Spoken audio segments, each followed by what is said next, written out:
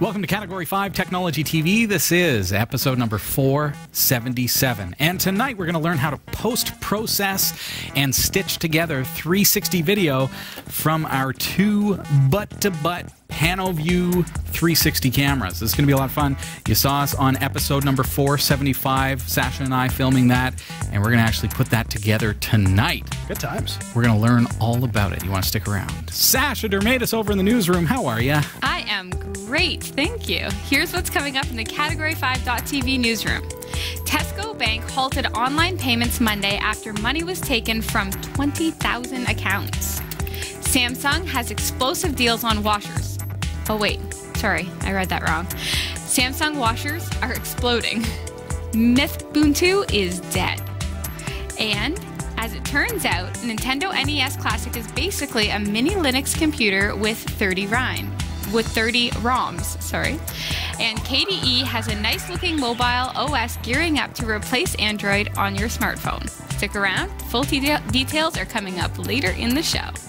This is Category 5 Technology TV. Our live recordings are trusted only to solid-state drives by Kingston Technology. Revive your computer with improved performance and reliability over traditional hard drives with Kingston SSDs. I'm your host, Robbie Ferguson. Help me welcome tonight Jeff Weston. I'm here. And over in the newsroom, hey, Sasha Dermatis. Hey, everybody. Keeping well? Ready to rock this? Have a fun show? Absolutely. I'm excited. Sasha, you and I, a couple weeks back on episode number 475, we were looking at our 360 video camera rig. That's right. And how fun it was, the Halloween special. I'm excited to see this. Yeah, so we were all in our Halloween garb, all steampunked out. I'm sad. Sorry, Jeff. You know, I was really looking forward to that episode. I always didn't work. I'm watching for at times when I can dress up as steampunk and it's actually, like, cool. Just do it anyway. I was thinking, you know, I've been shopping around at electronic super centers where I'm getting like capacitors and resistors and relays and doing all this kind of thing. And I thought, you know, in a store like this, I could probably get away with it. Maybe. Maybe. Maybe. I would think more so hardware store for steampunk. I mean, if you're dealing with capacitors and whatnot. Like an auto wrecker. Hey, I'm here for some parts, and they totally get it at that point. Yeah, that's right. Need to build new glasses. Yeah, I got the goggles, got the whole thing. All right, so Sasha, so back on episode number 475. Check it out if you haven't already seen it. Sasha and I held up our video camera rig. This is two 360 by 220 degree video cameras. Of course, well, why is it 360 by 220 and not 360 all the way around, right? So let's just take this rig apart so that you can see exactly how this works. So there's the bottom of the camera and a great big lens on the top. Mm-hmm. So, of course, there's a body to the camera. So it can't see through that. It has to film like this. Right. But it actually gets a little bit further than the whole, you know, than the 180 here and gets down to 220 and gives you this view. So in order to get the full 360, so that's both sides, we need two lenses. Right. One on one side and one on the other. So we crafted this little rig here with a 1/4-inch adapter and two of these cameras that are available on the cheap from cat5.tv/actioncam. And you just screw them together and suddenly you've got a full 360 by 360 rig. In fact, even more so, we've got some overlap between the two cameras, so we're able to remove some of the additional things from the scene using parallaxing, such as the tripod that it's sitting on. Right. So you don't actually see the tripod, because remember, it sees 220 and 220, so we can remove whatever's in the middle. Very sneaky. I love parallaxing. So that's pretty cool. And 360, okay, well, let's talk a little bit about 360 video. It's on the rise, especially because, you know, Christmas is coming, and a lot of folks are going to be getting these. And these are available at cat5.tv/cardboard, incidentally. But what it does... It's based on Google's cardboard design. I get that. You put your phone in here, and your phone supports VR, and then that goes in here, and it has lenses that make it so that it separates the two sides of the screen and makes it look amazing when your phone is in cardboard mode. That's cool when it comes down to 360 video, because you've also got an accelerometer in your phone. So as you look around, you're in fact able to look around the video. So with a full 360 by 360 video, you can look up and down and all around. You can turn around and see what's behind you. It's pretty impressive. And that's on the cheap. Like, those go for about $20 US. Crazy cheap. Okay, so you don't have to go out and get Oculus Rift and, you know, something in the hundreds of dollars. So it gets you started with 360 video. These cameras are consumer cameras, and because we're doing it this way, we're able to do it quite cheaply because each camera is under $100. Now, are these the same cameras that we filmed the kickoff for season 10 with? Yes, so if you want to watch episode number 471 in full 360 view, you'll be able to see what they look like and how it works. But there's a lot of post-production that goes into this, because you do end up with 2 360 by 220 videos. Well, what do you do with that? These shoot spherical video. So basically the video, as you're going to see tonight, is a circle. And so we have to actually post-process those so that they become viewable on your goggles or on YouTube or whatever other, you know, device that you want to use. And then eventually we're actually going to show you how to convert it to standard video as well using Blender, so that you can actually watch it on a computer or a TV where virtual reality and movement is not actually possible. That's cool. Because equirectangular and spherical video looks really weird in its raw format. Very, very weird. You have to either view it on a device that supports it or convert it to a different format. We're going to learn all of that throughout the course of the series. So it started with episode number 475, where we shot the video and explained a little bit more than I have tonight about how the camera rig works. So you want to tune into that. We also did the unboxing of those cameras. That is at category5.tv. Check out episode number 475. You can use the search at the top in order to find that. I've got my trusty laptop all set up here tonight, and we've got our videos ready to go. So I'm just going to carefully move this over here. Out of the way. And I say that because I know that I am liable to pull cables out of the back as I move it. Yeah. All right. So I've got just now here's one of the things is that unfortunately the free tools that are available right now are limited, because this is a brand new technology, folks. This is, and you're going to see over the next couple of months. Now, we're filming this November 9th, 2016. So we're going to see a real transition, because as companies are gearing up for Christmas season, this stuff is really going to be hitting the consumer market hard. Right now, there are very, very few 4K plus video cameras that will shoot 360 video on the consumer end of things. So consider that each of these two cameras is a 4K 30 frames per second camera. Okay? So I have 8K of video all the way around. It's huge resolution. It's astonishing. And the whole rig costs about $200. So it's less than buying, say, a Theta S. But a Theta S is only 1080p. This is 8K. Right. Right? So that's pretty impressive. We're seeing this huge transition in the technology that's available. Now, Nikon has brought out the Key Mission 360 as well. Their Key Mission line, I have little experience with them.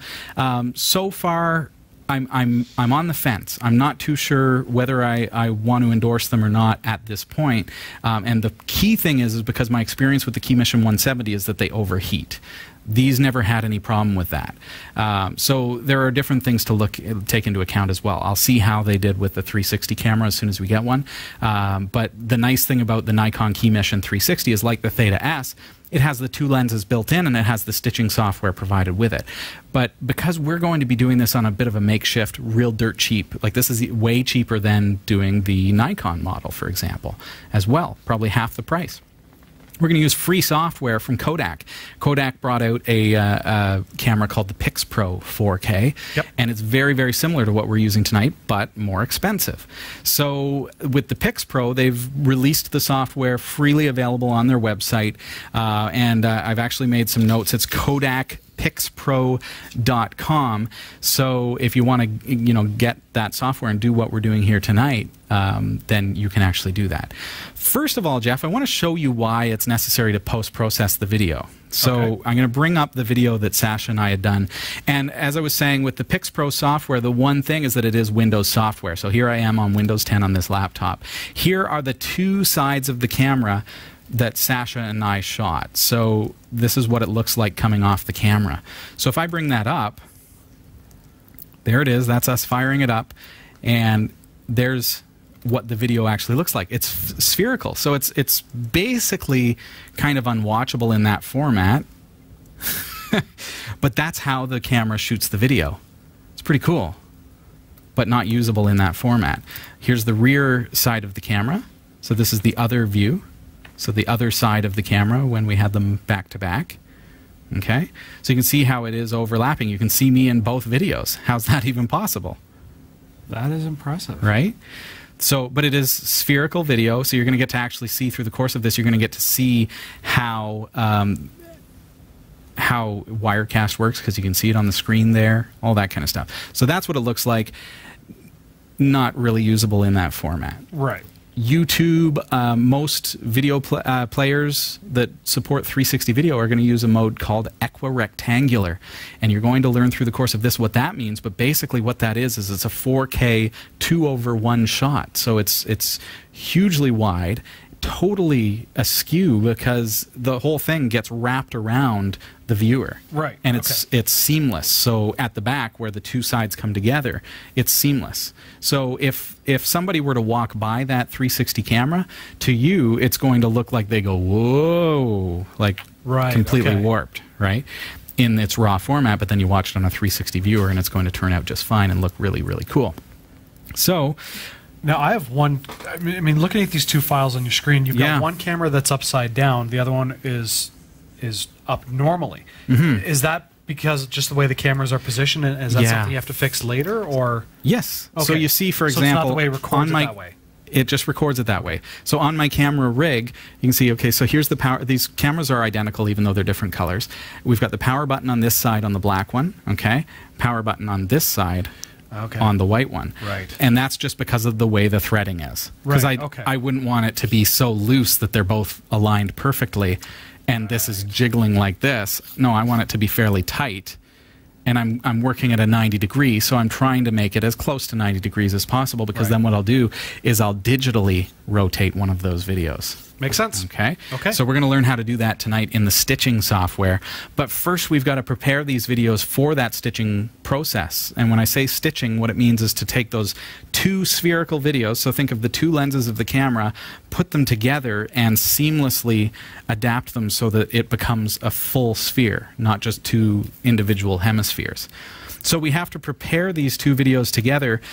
First of all, let's learn how to obtain this software. So it's called PixPro, is the name of the camera from Kodak. So I'm going to head on over to KodakPixPro.com. I think it is. Oh, you know what? My Wi-Fi is just turned off on the laptop, so I'll just enable that. Here we go. That would be why it didn't work.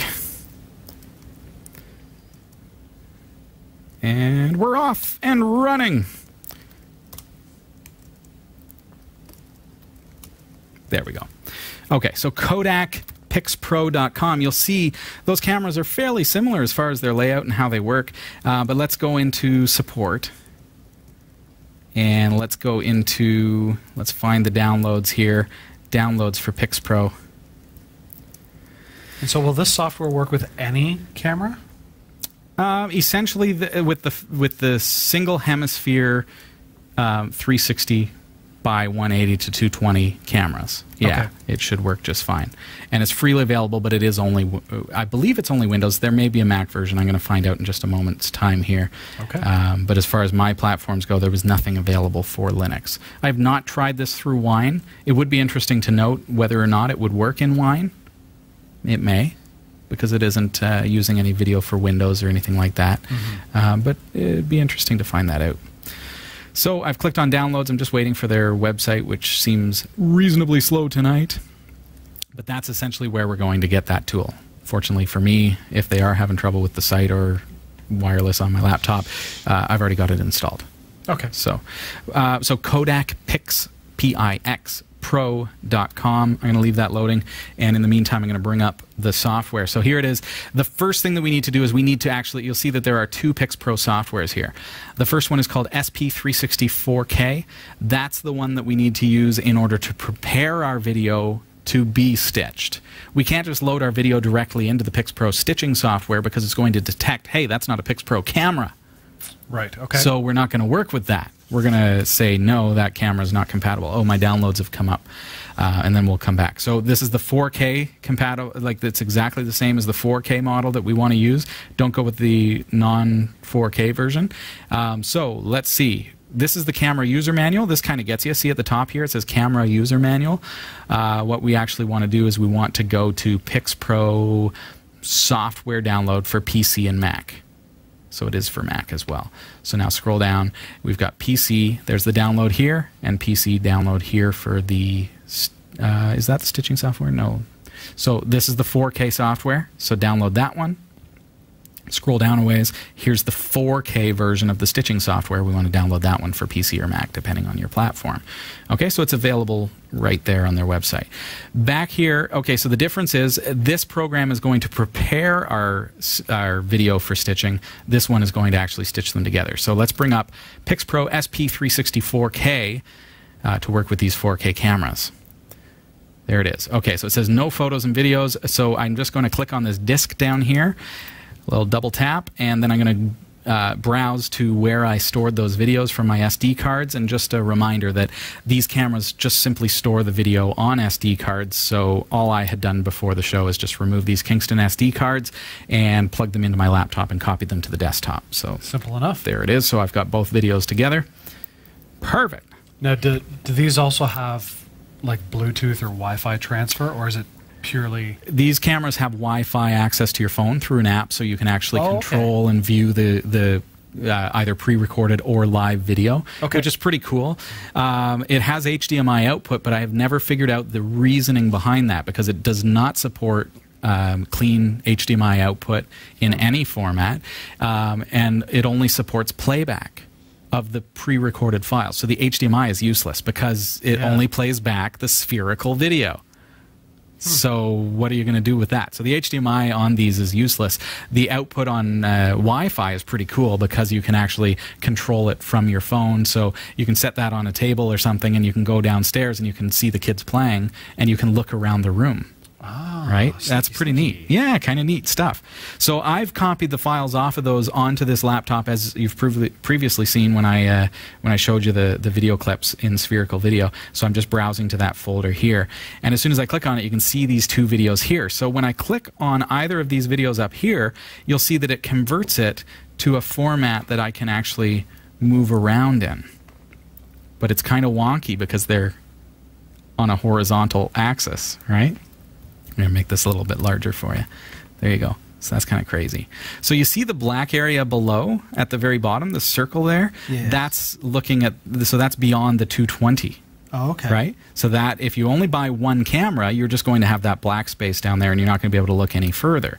If you have the two cameras, you're going to be able to look all the way around, and I could actually look down and see everything. So that's one video that I'm looking around there. I'm going to switch to the other video here just by single clicking, and you can see that I can move around my glove. Cool. Oh, there's Sasha upside down. I can, you know what, I can move to a different point in the video so that I can see things a little better. There's Sasha, there's me in our garb, and it's really, really hard to navigate it in a sane way in this format because I'm in this weird spherical mode where when I drag it goes all kind of wonky. I feel like I'm flying an X-Wing. So we need to convert this to full 360 views so that I can navigate it more properly. Hi, Sasha. I was waiting for her to say hi. It's weird. It's so super weird to see me. Is that strange? It's totally strange. Yeah. Well, you wait. This is pretty neat stuff. So, okay. So what I need to do is with these two videos, Jeff, I simply need to save them. Okay. Because PixPro SP364K says, okay, I can open these files from this camera, even though it's not actually a PixPro. Right. But the stitching software cannot, because it says that's not from a PixPro camera. Right. So if I import it first to PixPro SP364K, free software, and save it from there, it saves it with the meta tags to tell the other software that this is actually from a PixPro camera. Nice. So we've just saved ourselves a couple $100 by buying the other brand. Okay, so let's do it. So it's as simple as this. Save as. I'm just going to throw it into a subfolder of the one that I'm working in. 360 video, 475, and I'm going to create, and we're going to call this converted. And you'll see this is actually a very, very fast process. I'm going to hit save, and there it goes. And this is not a super fast laptop, but it's moving along. We're at 50%. So then I need to do that with my next video as well. There we go, finish. Okay, so that's done. Now this one. So you have to save them individually. You can't save them as a full sphere. Well, you can't say save all. You can do batch processing, but I've found in my tests that sometimes with the batch processing, frame rates can get uncoordinated, and it can be problematic, and it will detect files weirdly. And so, yeah, doing it this way, you're basically just adding the meta tags to make it so that it works with the stitching software, and that's where the magic really, really happens. So that's already done, and so now I'm done with this software. That's literally all that I have to do. I can close it out, and I go into my 475 folder. I've got my converted, and they look exactly the same. There are my videos, but they are tagged and ready to go and ready to be imported into our 360 stitching software. We're going to come right back with more. We're going to actually learn how to stitch all this together and turn it into a full spherical video, and then we're going to learn how to export it and prepare it to be uploaded to YouTube. That way people can actually drag around and look around in our video, but also they can use their virtual reality headsets if they'd like to be able to look around the video. Because we're working with a very short, like 5-minute video here tonight, Sasha, that we recorded on episode 475, it's very, very zippy. Now, episode 471, on the other hand, was a 2-hour and 20-minute recording on both cameras. So a huge amount of post-processing went into that. We're working with smaller files, so it's working quite nice and fast. But in the meantime, we've got to jump over to the newsroom and find out what's going on over there. And after that, we're going to come back and look at finishing up our 360 video tonight. Stick around. All right, here are the stories we're covering this week in the Category 5.tv newsroom. Tesco Bank halted online payments on Monday after money was taken from 20,000 accounts. Samsung has explosive deals on washers. Oh wait, sorry, I read that wrong. Samsung washers are exploding. Mythbuntu is dead. As it turns out, Nintendo NES Classic is basically a mini Linux computer with 30 ROMs, and KDE has a nice-looking mobile OS gearing up to replace Android on your smartphone. These stories are coming right up. Don't go anywhere. Jeff Weston. Yeah, man. You're building a brand new, beautiful website. What? Aren't you? No. Am I? Oh, you're a terrible actor. What? This is where acting comes into play. Oh, I didn't know we were acting. You're supposed to act. Okay, fair enough. All right. I'm building a really cool website. Are you building a really cool website? You need hosting. One of the things about a hosting account is you don't want to have limitations put on your website. It's true. How much hard drive space do you have? How many email accounts? How many domains can point to it? Well, we've got an amazing deal for you. For a very limited time, cat5.tv/dreamhost, for just $5 and a bit of change per month, you are going to get unlimited website hosting, unlimited email accounts on that hosting service. You are also going to receive a free domain name. Ooh. So your own .com. Nice. To put that amazing website that you've been working on true. there. If you want to build a WordPress site, fine. Sign up, cat5.tv/dreamhost. Just don't put Panama Papers on it. Just don't do it.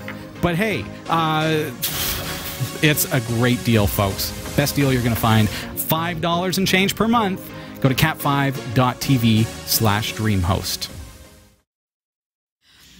I'm Sasha Dermatis, and here are the top stories for the week of November 9th, 2016. Tesco Bank's chief executive, Benny Higgins, said about 40,000 accounts saw suspicious transactions over the weekend, of which half had money taken. Tesco customers were still able to use their cards for cash withdrawals, chip and PIN payments, and bill payments. However, the bank blocked customers from making online payments using their debit cards, although transfers between accounts and to other people were still allowed.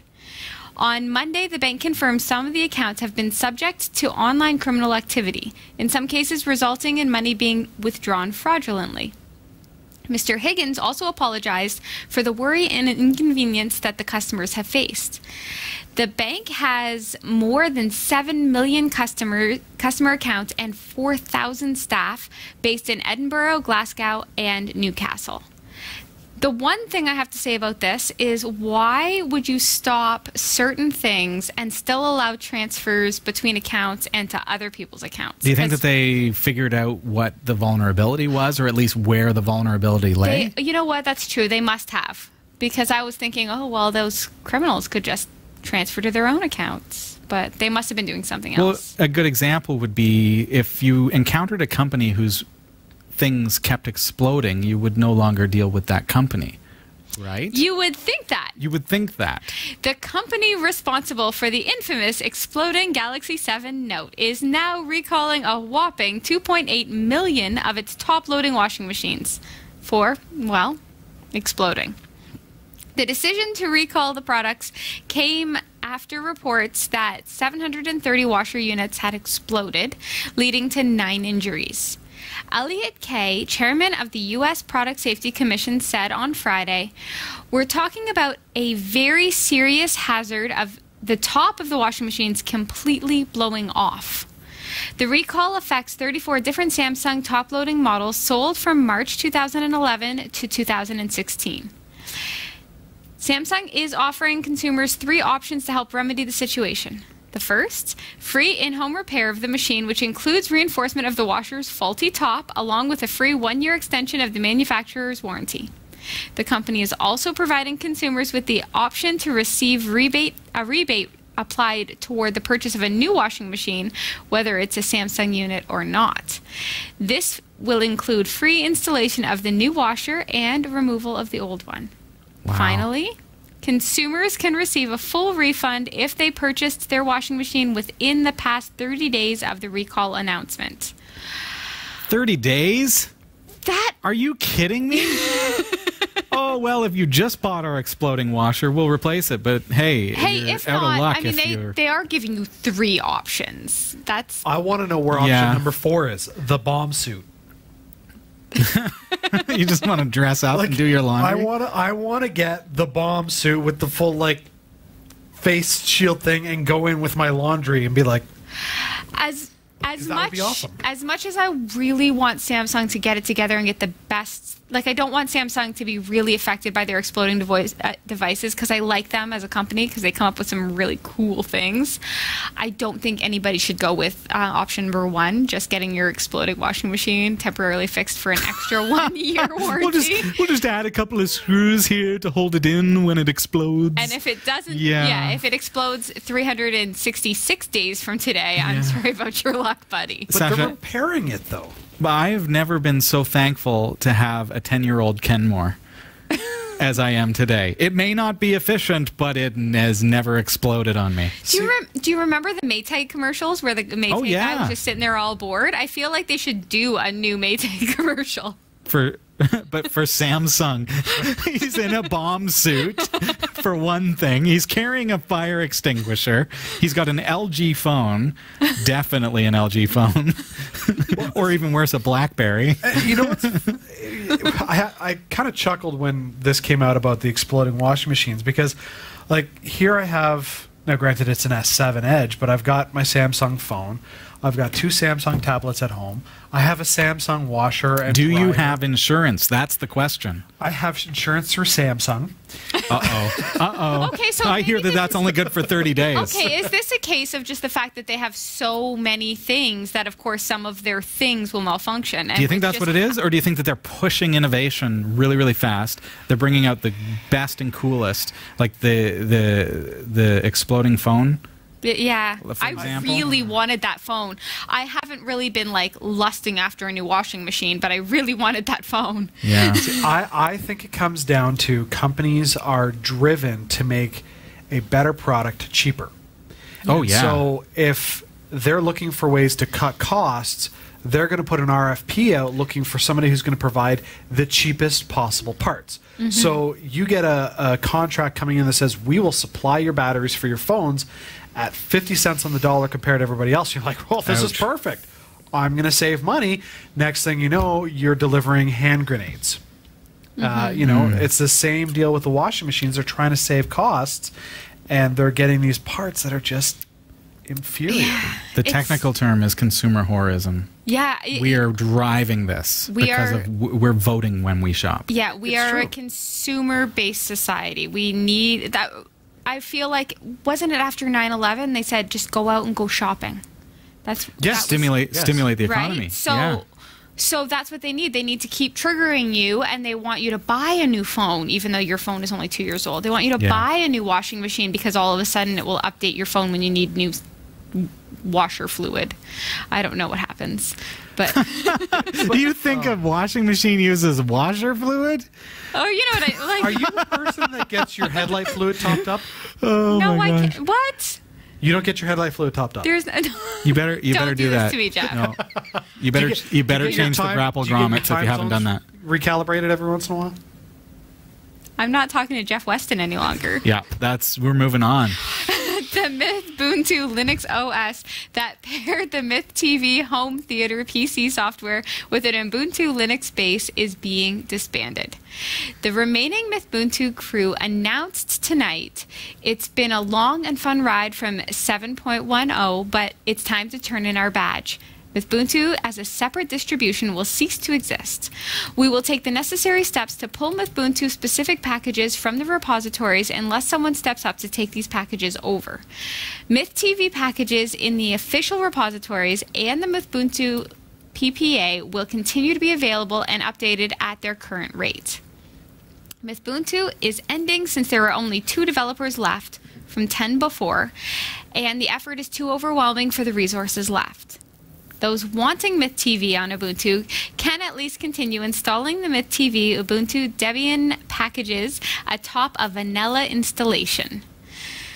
Sad news anytime anything that's Linux is disbanded. I mean, it's when you go from 10 people down to 2 people, I understand it's overwhelming. And people got to realize that a lot of these groups are volunteers, just like Category 5 TV are volunteers.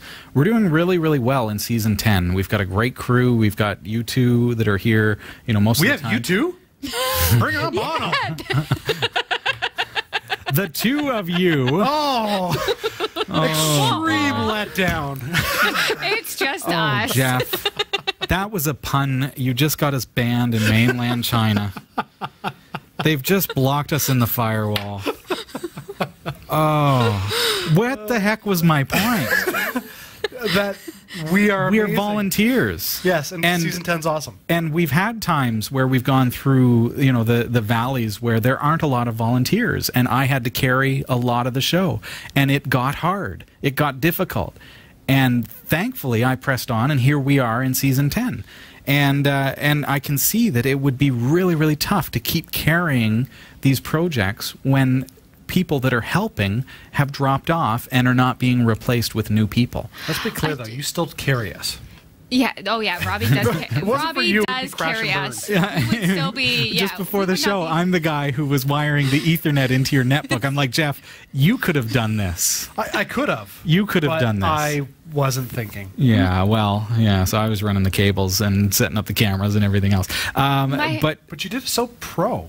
I was very impressed. It's a really good Ethernet cabling job. That's right. My heart does break for these 2 that are left because I know how much, like, for it's example, a labor of love. This show, everybody who's here loves being here. Yeah. Right? And so you don't want to give something like that up. We're not giving this up, by the way.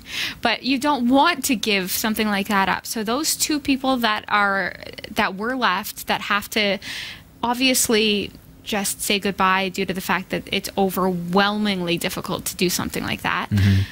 They're not going away happy about this. They're sad, and so are we. But here's one of the things about the open source community that I love. If you're in a project that comes to an end for whatever reason, you could pick up a new one. You can start a new one. If you find that niche. Like, there has to be that niche. Mythbuntu is a niche. Absolutely it was. But things are in the tech world are changing so fast. I mean, you look at our show from a year ago, and already you could see an advancement in technology. So, I mean, imagine so they take a break for a couple of months, whatever, regroup and go, what's the latest and greatest thing we can come up with now? It wouldn't surprise me if they're back on track. Talented bunch of guys. Exactly. Or gals. I mean, who knows? But here's the thing that, I think that, that it was a great project. It's sad to see it cut off. And the fact that there are only 2 left, that's kind of the nail in the coffin right there. Because other people haven't stepped up. And I guess the call to action is, maybe you could step up. Maybe there are viewers out there that can help out with these kinds of, look for projects that are dwindling because they don't have enough support from the community or from people that are able to help develop. Next week, we're going to be looking at NEMS, Nagios Enterprise Management Server. And, that is for Raspberry Pi because Nagios Pi fell off because Ryan was unable to really keep up with the demand.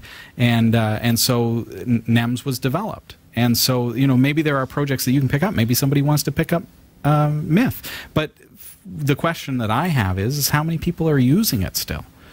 Well, are there people in the community? Are there people who are watching this show who use Myth TV extensively and that are actually affected by this decision to shut it down? That's a curiosity that I have. I'm curious how many users are out there that are actually being affected by the shutdown of Mythbuntu. Good point.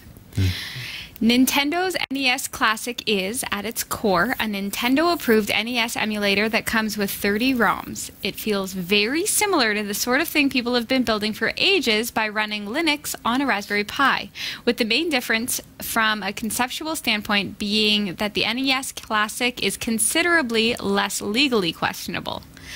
It turns out that the difference is pretty much end there. If you take apart an NES Classic, like GameSpot's Peter Brown did, you'll see that NES builds its retro emulators like you want to say retro Pi. You actually want to say retro Pi. I want to say it so bad. Emulators a whole lot like the rest of us do. Inside the NES Classic is a quad-core Linux computer with 256 megabytes of RAM and 512 megabytes of flash memory for storage. In other words, it runs off a standard off-the-shelf circuit board with some custom software.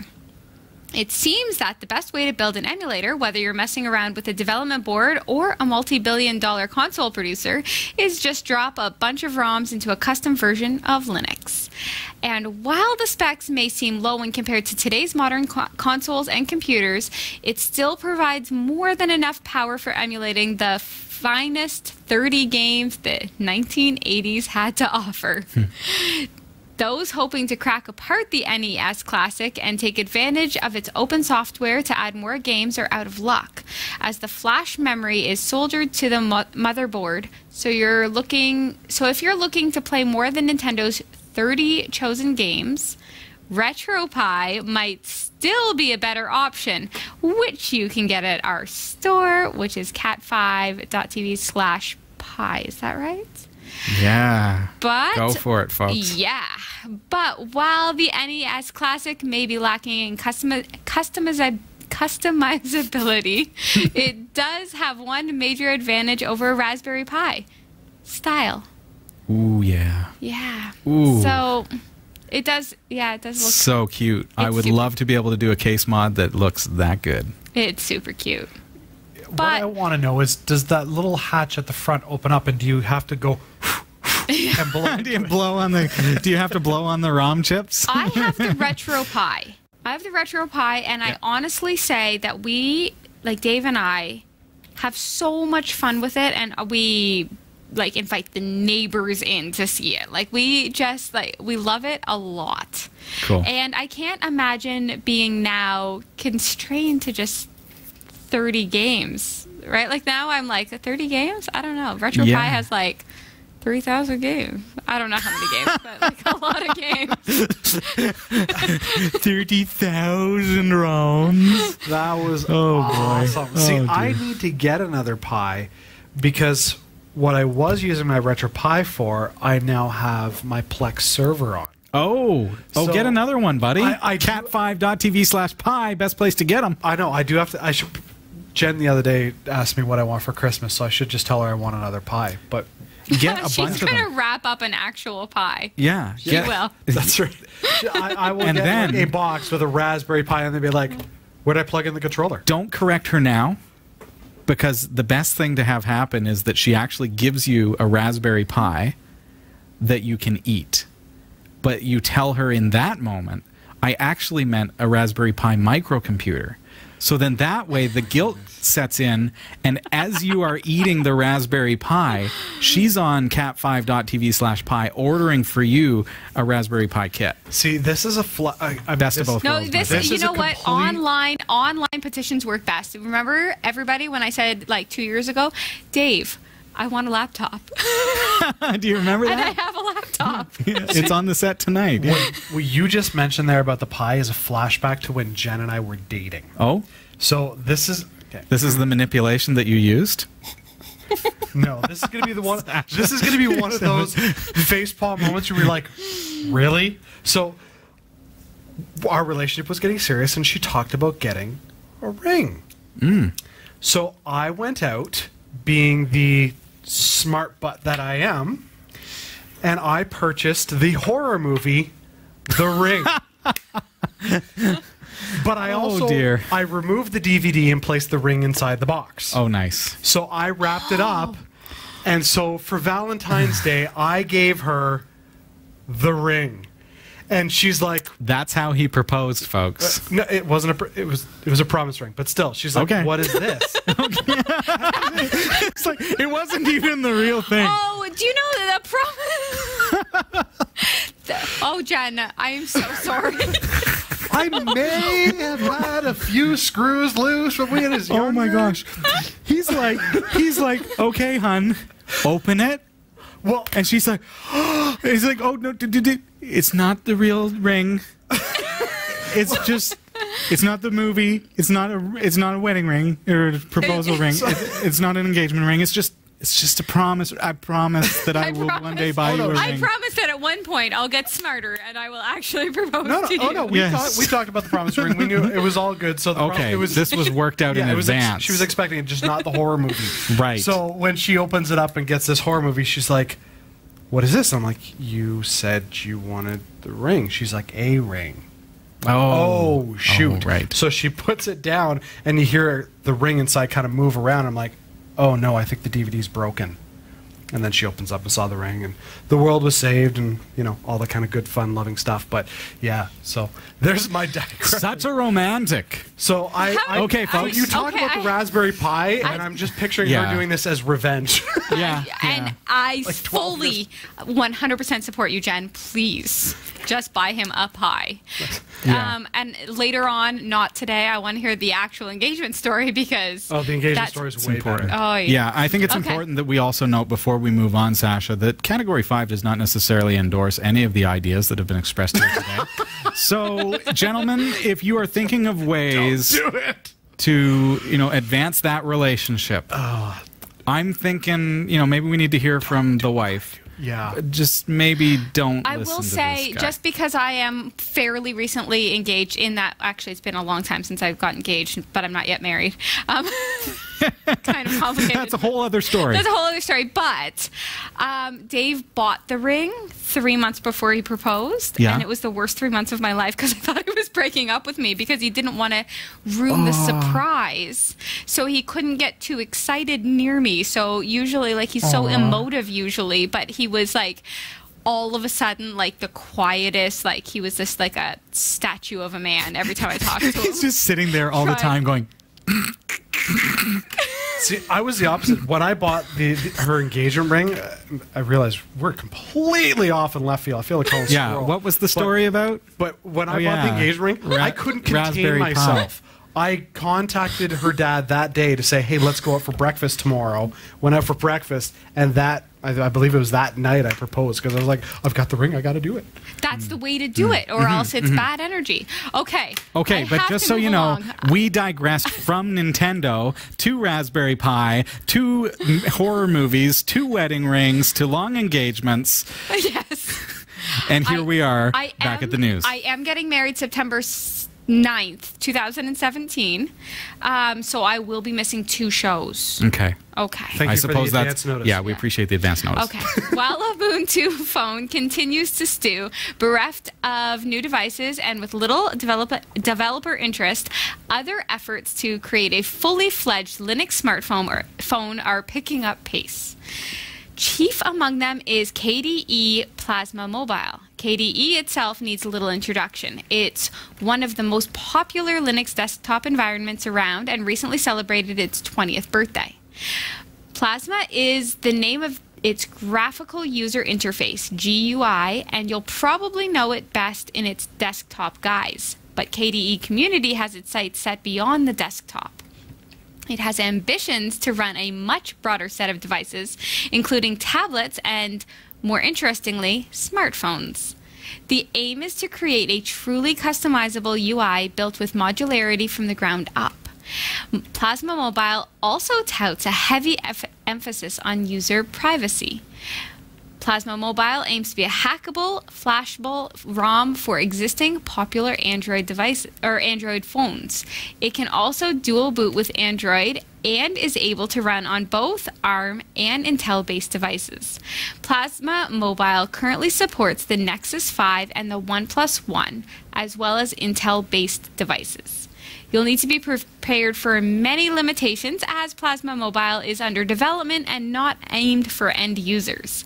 But the device can do the essentials of a dumb phone like make calls, send texts, snap photos, and a small set of apps are available.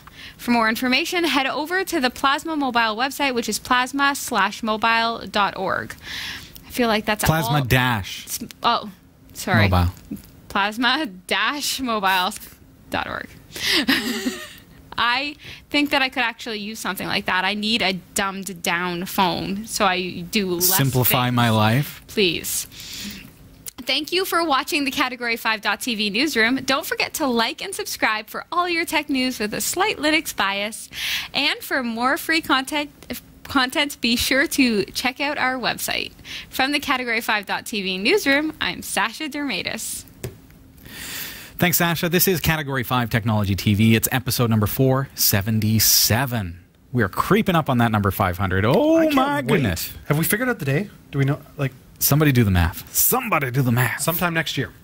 Yeah, sometime in the early year. This is the show. I'm Robbie. I'm Jeff Weston. Over there. I'm Sasha Dermatis. Hey, Sash. And tonight we're just having fun looking at 360 video. We've created video with our 360 camera rig, and we've converted the files ready to do stitching. You ready for this? Absolutely. So the next step is to take those 2 camera lenses, which provide 2 4K videos, so 8K total video, and actually convert it to a single spherical video, which of course you can't save as a file in spherical, so it creates an equirectangular, which we're going to see what that looks like. So back at my computer here, we're going to actually bring up the second tool. Let's push that again. There we go. I'm going to bring up that second tool called PixPro 360 Stitch, because we've already prepared our files, so we're ready to go. All we need to do is open that up. Again, this software is available from Kodak. It's Kodak PixPro.com, just as it shows on your screen there, Pixpro. So with this software, we're going to stitch it all together. Go File, Open Files, and you'll see that there is A and B. So camera A is going to be our front camera, ideally. I like it that way.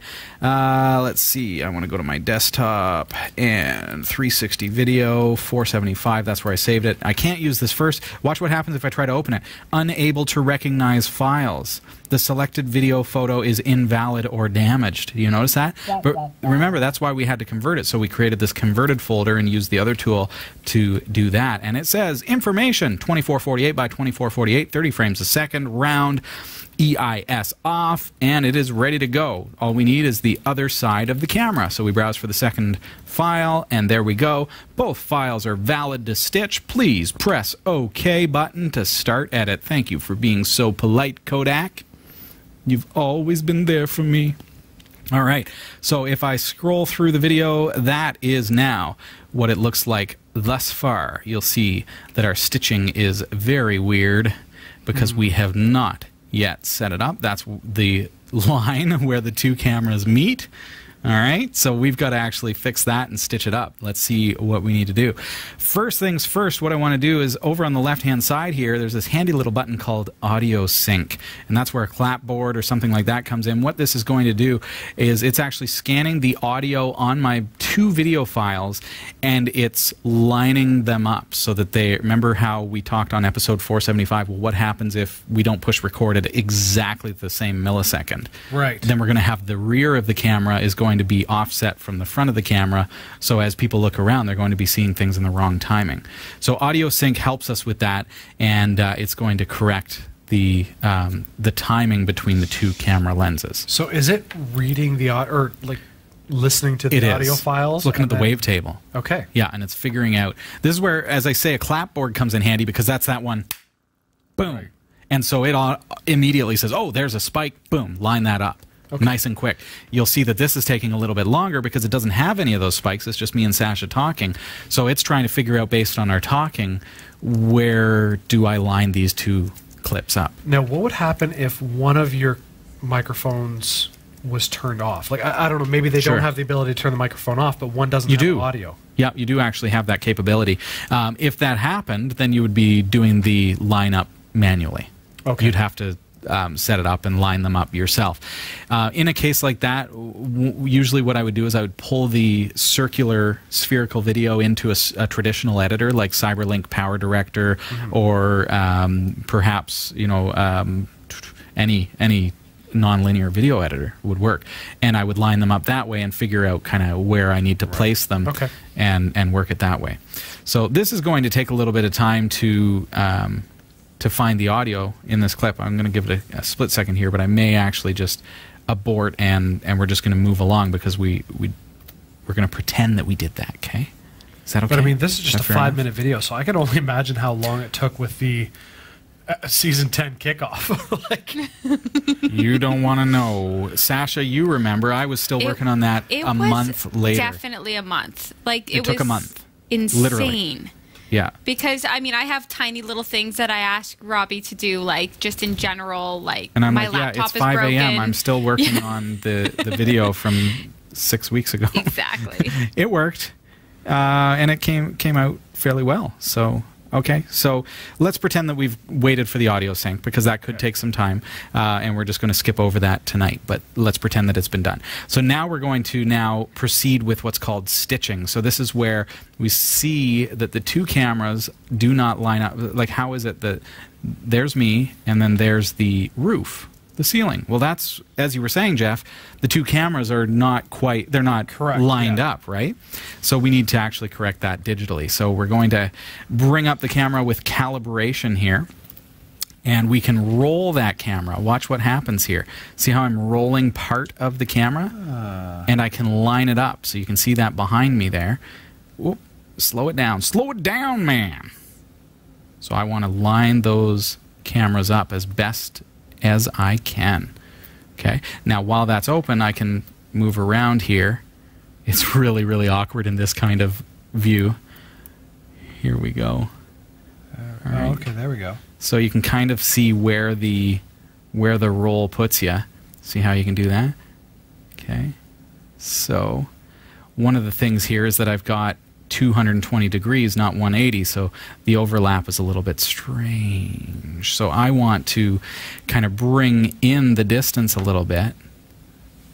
See how I can move the distance? Oh, all right. To fix that. And we're going to just kind of tweak those settings until we find that, you know, happy spot where everything is lined up as well as possible. And you're going to spend a lot more time than we're spending on this tonight, because this is just for the sake of an example, but you're going to take some time. When I was stitching together our episode 471, I spent probably about an hour just making sure that everything was lined up just right. And even then, still had some spots, as people noted, where things were not quite in the right spot. But that's okay. I figured you would forgive that. Now I'm going to do that subtle movement. See how I'm lining up the lines of the ceiling?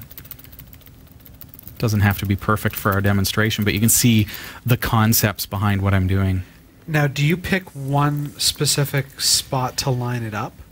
You know, ideally, if you were to set this up, now I was just holding this in my hand, but if you were to set this up and perhaps walk around it a couple of times and set up a bit of a calibration shot so that you can use that as your lines and things like that, using probably a straight edge or something would help. Right. But I was holding it in my hands. So you can see that I'm well off right there.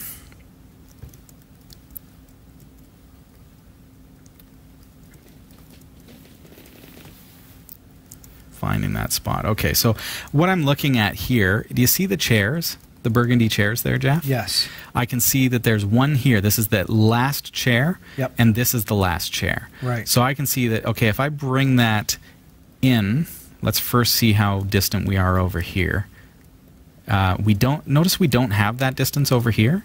It actually looks pretty good over on this side. Okay. See that? So what that tells me is that the cameras were not exactly straight this way. There's a little bit of a deviation tilted one direction. Okay. So that's where it really can be tricky, because you can see, okay, well, it actually looks really, really good on this side. There's the monitor, and you know, it gets wonky down around the camera, and then over here there's a much greater distance between where the chair should be and where it is.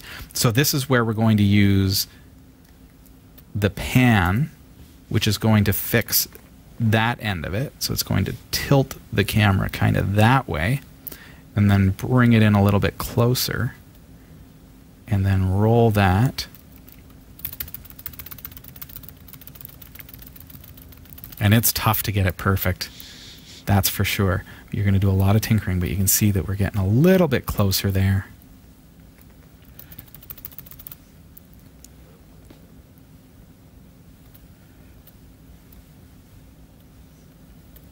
Okay. There we are, see? So there's a bit of a ghosting line there because my alignment is just ever so slightly off. And so you've got to look at, okay, so that looks like the pan to me is still off. Maybe the tilt needs to come down like that. See that? I'm looking at the computer as well as the chair and saying, okay, the camera is just off like that. There we go. And now bring in the distance a little bit. Now, does it only affect like your movements? Does it only affect the screen you're on, or does it move everything behind as well? Yeah, well, it's only moving the seam between the two. Oh, okay. So you can see it actually looks really quite good over here, except I can see a line up in the roof. Right. But generally, and maybe that's because it falls on the monitor there, it looks pretty good over here.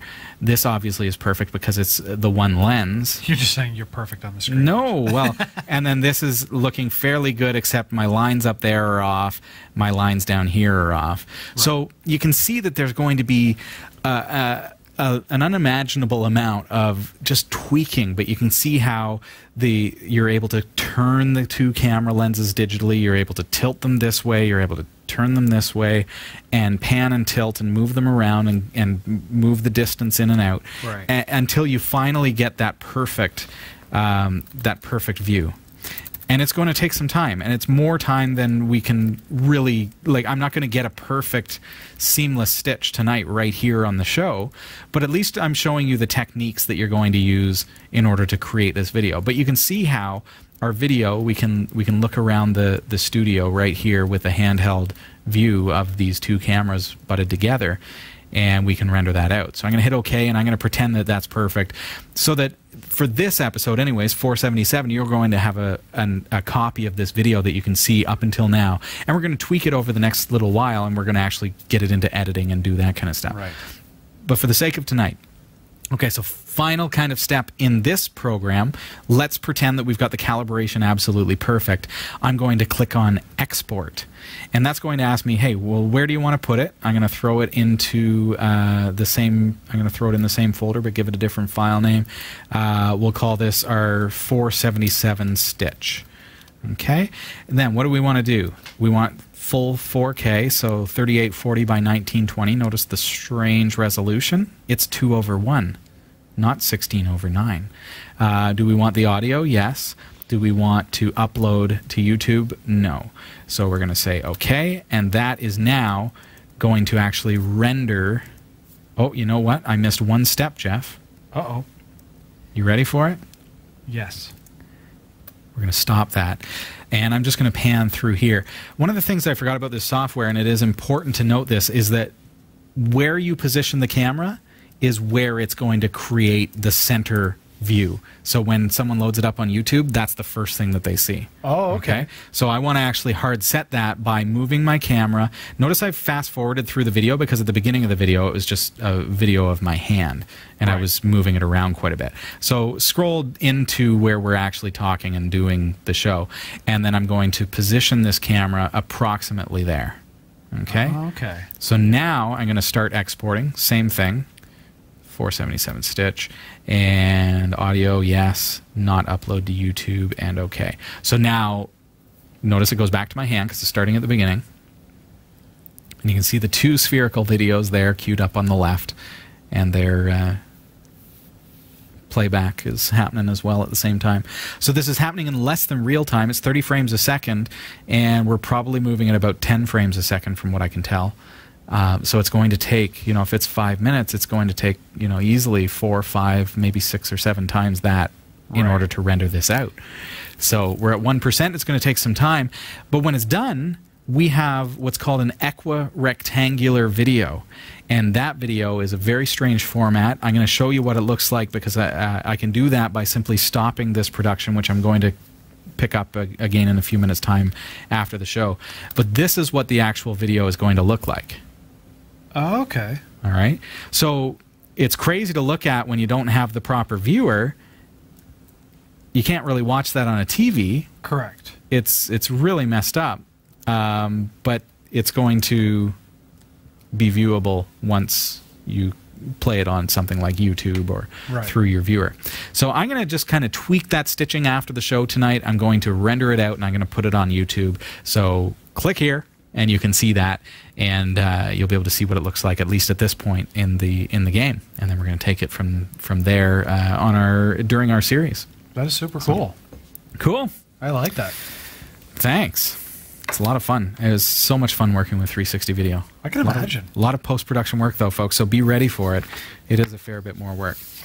I can't wait to see what kind of unique things we could do with the show with that.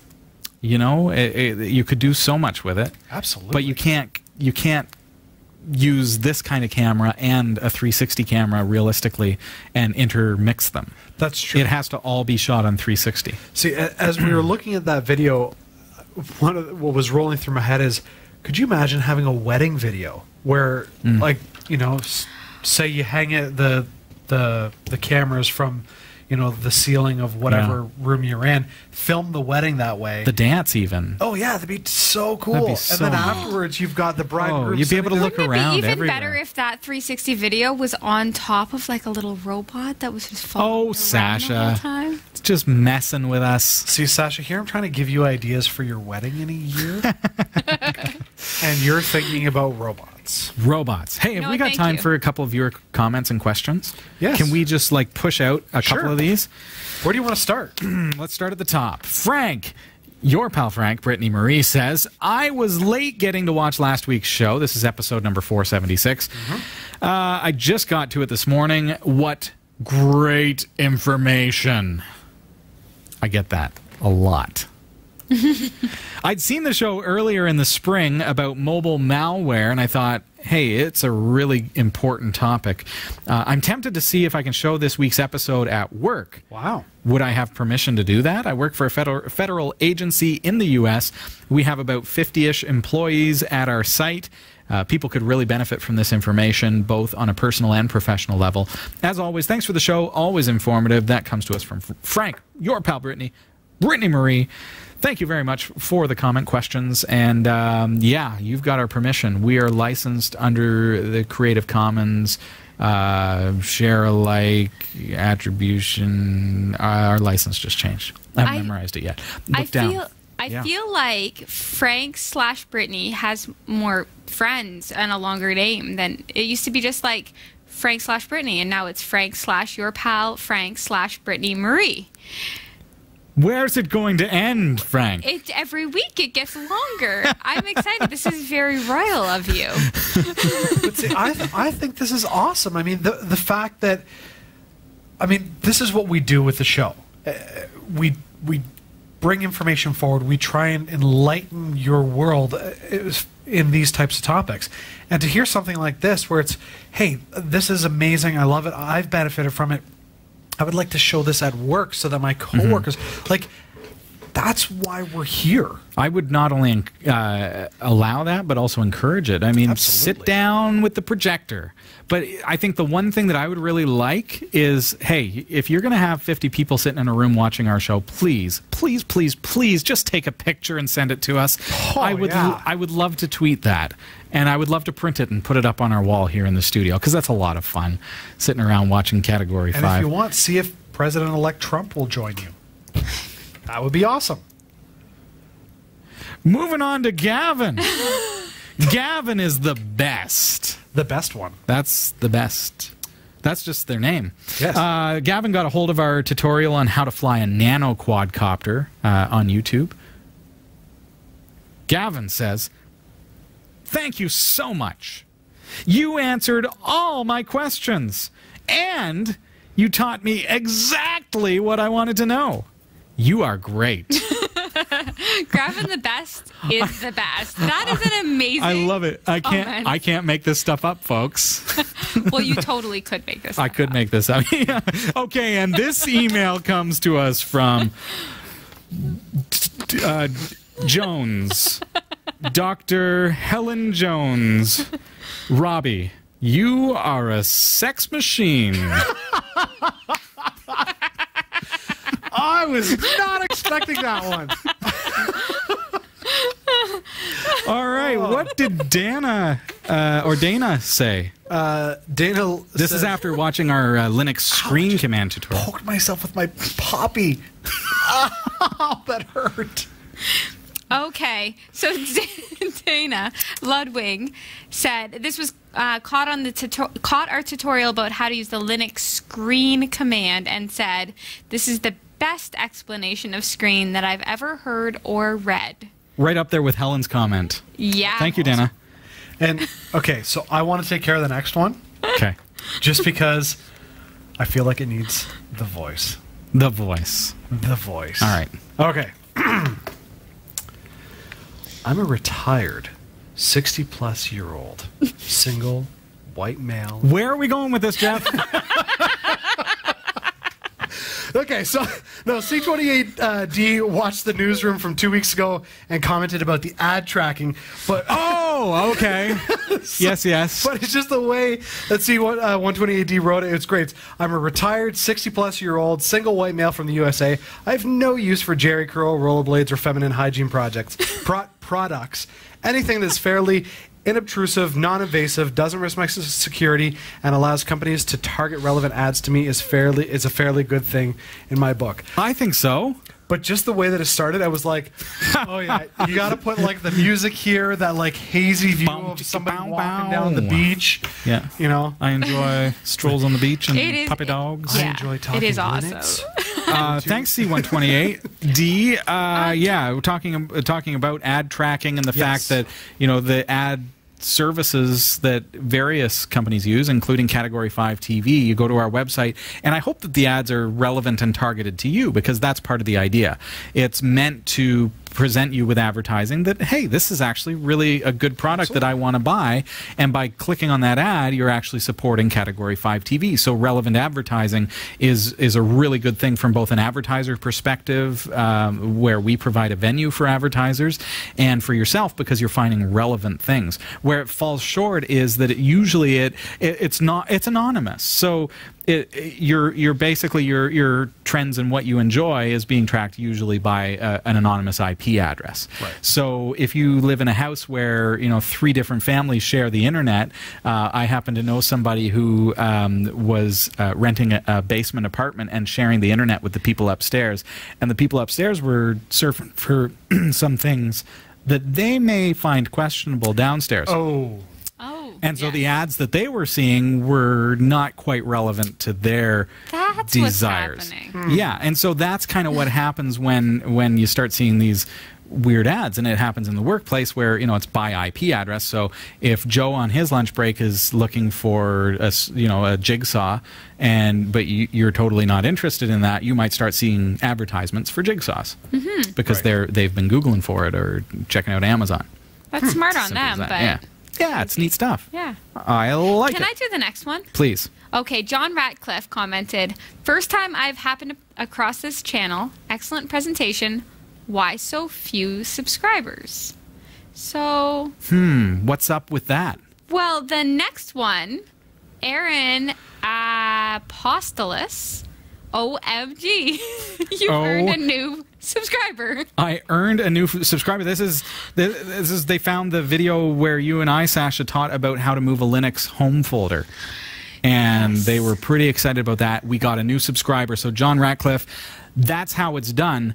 Sometimes a video that is 3 years old happens to turn to a new subscriber in Aaron Apostolos. And so, it takes time. And a lot of companies, a lot of shows on Facebook, YouTube, Twitter, buy followers to make it look like we've got millions of viewers. We don't buy followers. We don't do that, and it's. Although my followership is for sale if you want to give me some money.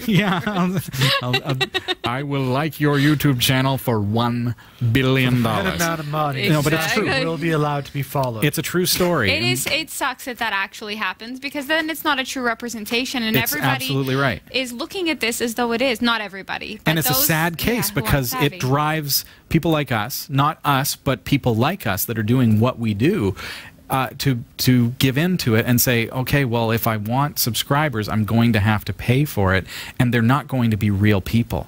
So our viewers are real people, and I appreciate that our viewers are real people.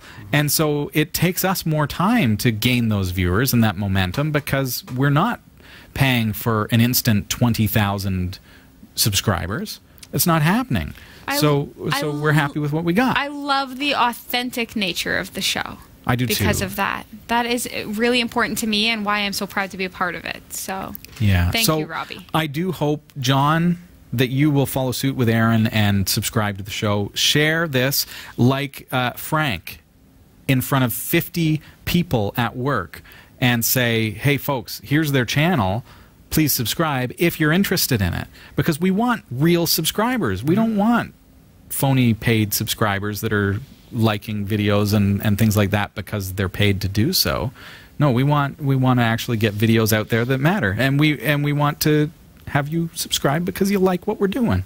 That's right. So please do. And I think, Sasha, you made a good point before the show where maybe a lot of people, or maybe it was you, Jeff, I don't know, I overheard a discussion anyways between the two of you. It was maybe equal. a lot of people just watch the show. A lot of people just watch the show. They don't sign up for a YouTube account and click on the subscribe button. We appreciate those who do take the time to do that because it does increase our numbers, and advertisers look at that, and that values what we do in such a way that it monetizes. So, please consider doing that if you haven't already. But there it is. Snorri Gylif... Why did I give myself this one? Sorry, Snorri. Snorri Gleifson commented. Gylifson?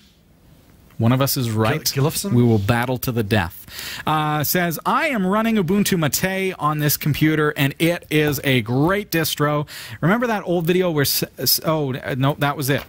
I started carrying on with the next one.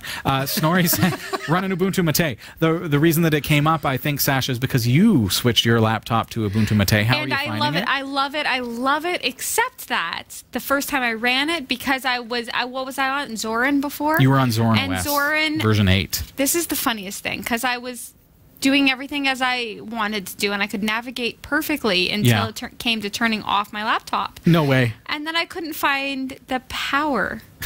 The turn off button. The turn offiness of goodness. it. Because You found it it used to be in the bottom left-hand corner, and now it's in the top right-hand corner, and you'd think that I would look everywhere. No, I just looked in the bottom left-hand corner and panicked. She just panicked and threw her laptop. Where is it? And then I looked like maybe it's above. So I looked like top left, and it wasn't there, and I went through everything, and I was like, uh-oh. Let's look at Lydia Williams's comment here, because it actually involves your laptop as well. Lydia Williams, Jeff, do you want to take it? They viewed last week's show and said... Great episode.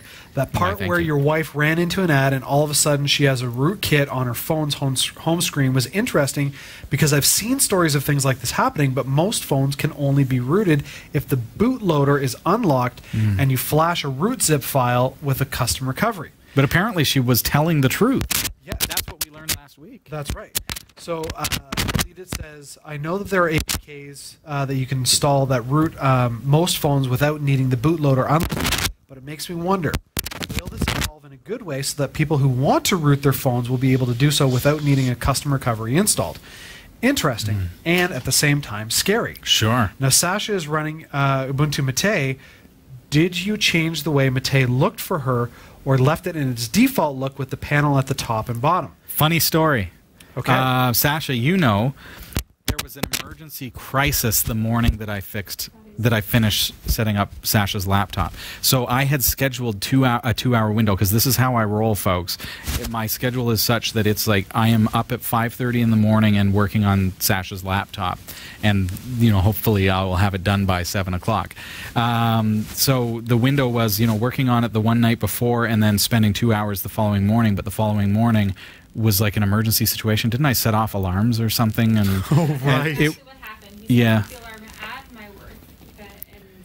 They the wrong security code. They called me up because they knew that I was helpful with computers and that I was willing to help out where I can. And so I went there to do something to their server, and I set off their alarm, and it was a mess. But anyways, I didn't quite get all the things done on Sasha's laptop that I had hoped to that day. Is that because you got arrested for break and enter? I actually did not get arrested, thankfully, but I was wearing my black hoodie because it was a cold morning, and I realized as I'm standing there how this must look to the passerbys. So I left it there, all gift wrapped and with a bow on it on your desk, and it was literally just out of the box Ubuntu Mate. I restored your backup, but I did nothing else. I did install Chromium, so that you'd have a fail-safe in case Firefox wasn't working for you. So that was it, and then that was it. So, and you found your way? Amazingly well. So Ubuntu Mate with all the bare essentials and top menu bar. The power button, by the way, top right. Sorry, forgot to mention that. Yep, top right. That's where it is. Sorry, you can continue with Lidiots.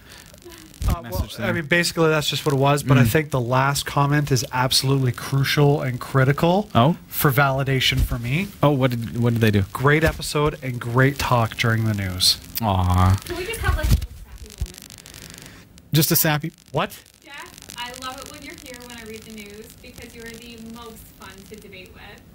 I absolutely love it. See, we were talking about this before the show started. I said to Sasha, I'm good at debating anything. Give me one word and I could debate that word. Truth be told, Robbie and I agree on a lot of things. That's the problem. See, we just can't argue because we're like, oh yeah, you're right, Sasha. That's also a great idea. Yeah, but see, I just can't agree with you when you want to replace your grandma with a robot kitchen. We are not going back there. Honoring my grandmother. Honoring her with a kitchen. It's a darn good lasagna. Okay, a couple folks were looking at our video about how to export password box passwords. First of all, John Derek Benito says, thanks for this. It's a shame password box became commercialized. Like what you guys said, they're so darn good that they got acquired by Intel. I've switched to LastPass, so I followed my very own directions on exporting the passwords from Password Box, and then I imported them into LastPass. And it's basically like having Password Box, but it's got a different name, and it's red. Oh, Ostap Lernotovich says, thank you so much. As of November 8th, this, still referring to the Password Box export, this works. So that was yesterday, posted that. So thank you very much, Ostap.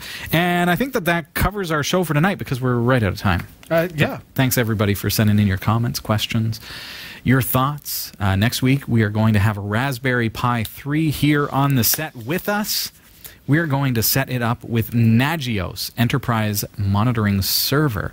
And that's going to allow us to connect to a network and then monitor the resources on various computers throughout that network. So if a server crashes or is acting a little wonky or has very little memory left, or maybe the backup hard drive is full, we want to know those things, but we may not have the IT resources to go around to each computer and find out what's going on.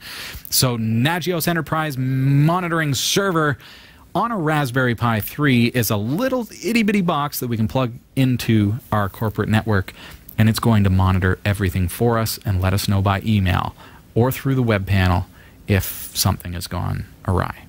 Awesome. Next week, we're going to set that up on a Raspberry Pi 3. I'm excited. Yeah. Thanks, everybody, for a great show. Hope you had fun at home. Jeff, nice to see you. Sasha over there. You guys have fun? That's what it really boils down to. Yeah, absolutely. I've never not had fun. Never not had fun. You should, but that's not a challenge to try and make a show that's We're going to have to work on it, folks. We're going to have to try harder, Sasha and I. That's right. Although I don't know if my mic is working now. Why? It might be out. It's like the last 3 minutes it's been out. So I'm just talking. Okay. Okay. Oh, we should totally put some awesome dub in there, like the bad lip reading. There you go. Oh, I'll lip read for it. I'll do the voice. Good. I'm Sasha. I'm just like sitting over here in the newsroom. I want to replace my grandma with a computer. All right, folks, have a great week. Oh, good. No dub. We'll see you next Tuesday or next Wednesday. Wednesday. Oh, next Wednesday. No. Wednesday. Be here Wednesday. Oh my goodness. Good night. Bye.